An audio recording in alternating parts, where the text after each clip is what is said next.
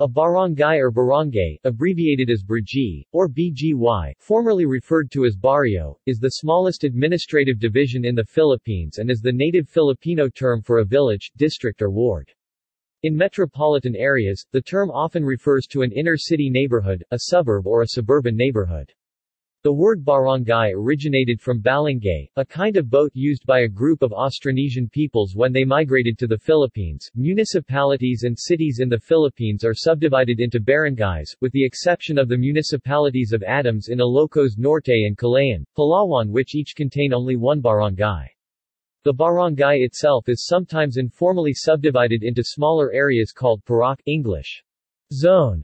Barangay zones consisting of a cluster of houses, and sitios, which are territorial enclaves, usually rural, far from the barangay center.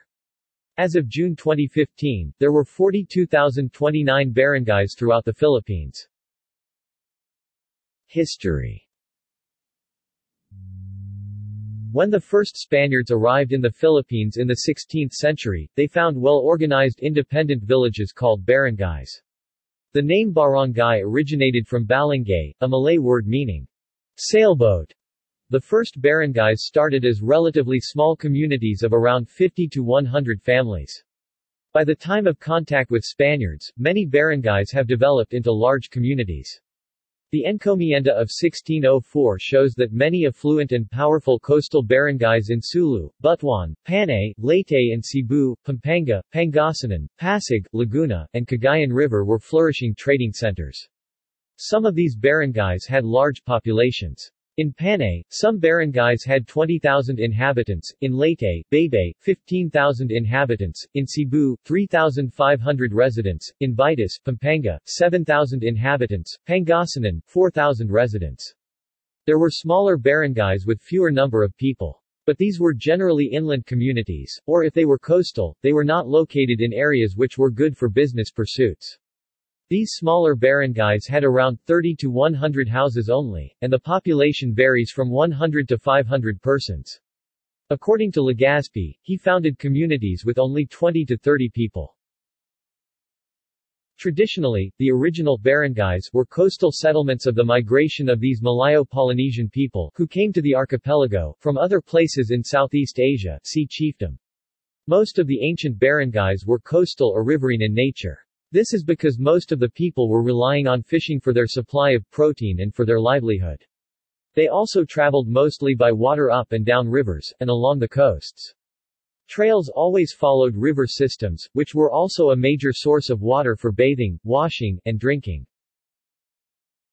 The coastal barangays were more accessible to trade with foreigners. These were ideal places for economic activity to develop. Business with traders from other countries also meant contact with other cultures and civilizations, such as those of Japan, Han Chinese, Indian people, and Arab people. These coastal communities acquired more cosmopolitan cultures, with developed social structures, sovereign principalities, ruled by established royalties and nobilities.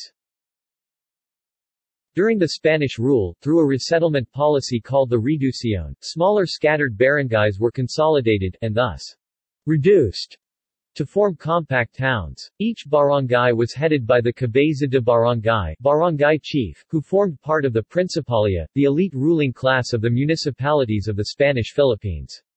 This position was inherited from the first datus, and came to be known as such during the Spanish regime.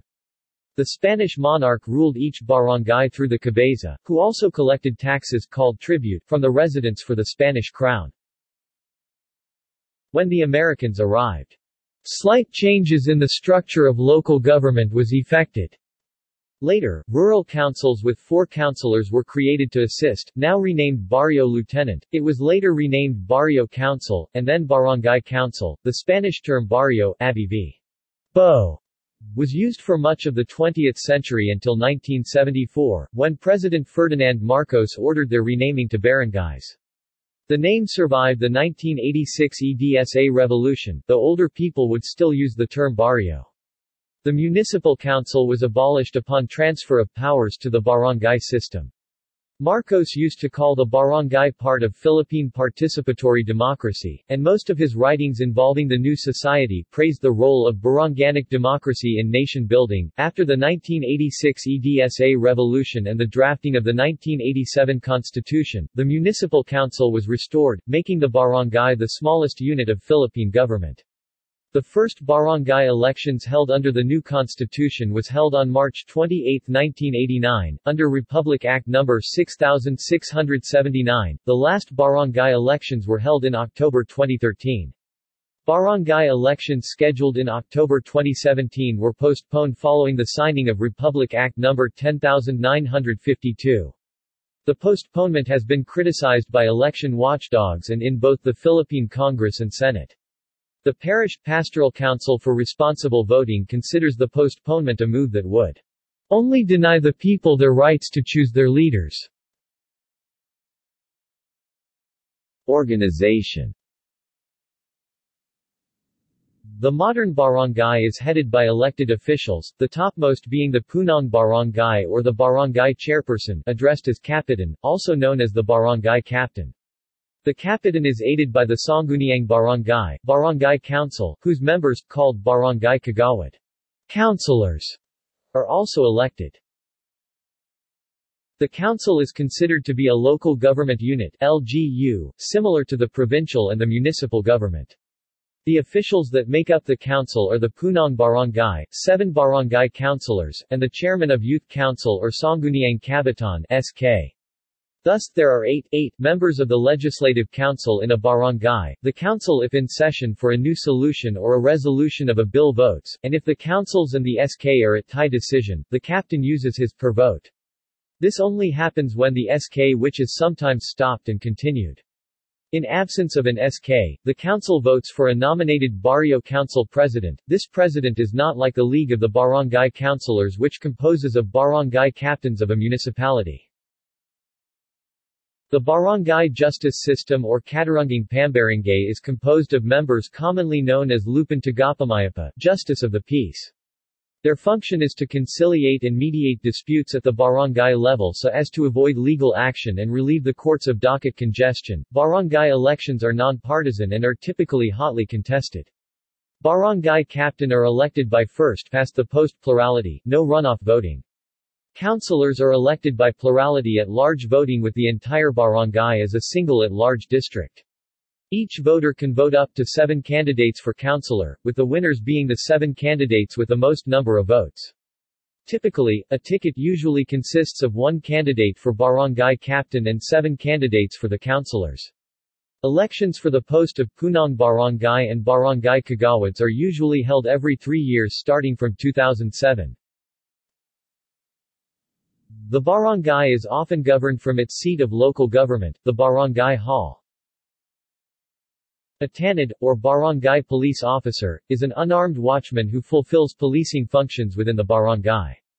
The number of barangay tanods differ from one barangay to another. They help maintain law and order in the neighborhoods throughout the Philippines. Funding for the barangay comes from their share of the Internal Revenue Allotment (IRA), with a portion of the allotment set aside for the Sangguniang Kabataan. The exact amount of money is determined by a formula combining the barangay's population and land area. Barangays per locality. For the total number of barangays per province, see Provinces of the Philippines #list of provinces. See also: Association of Barangay Captains, Balangay, Barangay Health Volunteers, List of barangays of Metro Manila, List of barangays of Bohol, Parak, Sitio. Bibliography. Constantino, Renato, 1975, The Philippines, A Past Revisited, Volume 1. ISBN 971-8958-00-2. Manuel Marino, OSA, ed. Conquistas de las Islas Filipinas, 1565–1615, Madrid, Consejo Superior de Investigaciones Científicas, 1975. Notes.